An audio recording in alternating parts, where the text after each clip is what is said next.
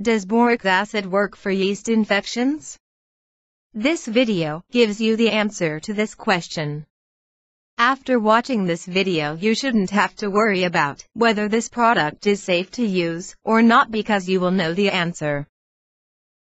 First, I highly recommend you to stop spending so much money on yeast infection treatment products that do not work. Use that money and invest in your knowledge about yeast infection instead. If you don't know where to start, I recommend you to pick up the ebook Yeast Infection No More written by Linda Allen. I have used his unique 5-step method to help me cure my yeast infection in as little as 12 hours.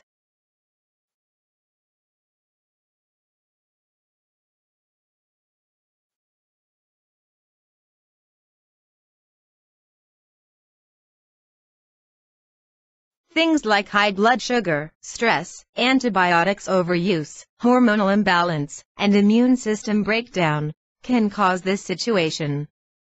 Because of this, over 75% of women in America will suffer from yeast infection at least once over their lifetime. The actual percentage is probably much higher because so many women choose to treat the infection themselves, meaning that they are not recorded in the official statistics. Unfortunately, close to 50% of self-treatment attempts turn out to be ineffective. But many of the women who have tried boric acid for yeast infection have found considerable success. Indeed, the results of a number of clinical studies have clearly shown that boric acid for yeast infection is highly effective as, or even better than, many commonly prescribed antifungal drugs such as fluconazole, clotrimazole, ketoconazole, and nistidine. And in many high-risk patients, such as those suffering from HIV or diabetes, it was found to be more effective than conventional antifungal drugs, with a 98% success rate compared to 28% for drugs.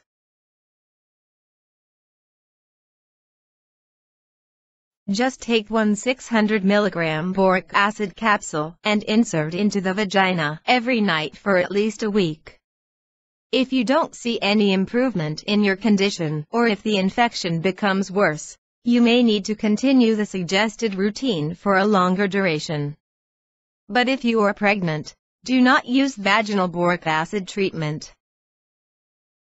Note that you can either make up your own, or, the easier way, get a prescription from your doctor for ready-made capsules. However, it's very important to note that boric acid has toxic side effects if not used properly. So get advice from your doctor before using this particular remedy and be guided by them at all times.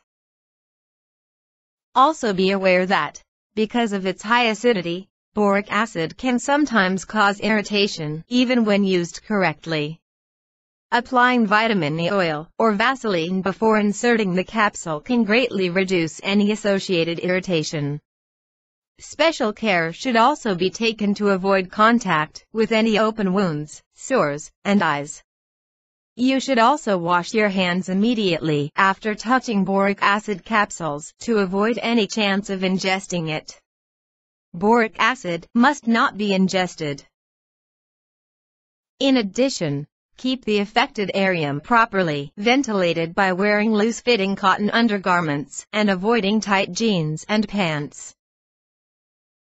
In effectiveness of boric acid for yeast infection, you've discovered how well this acid can fight candida, how to use it, and the safety precautions you need to take.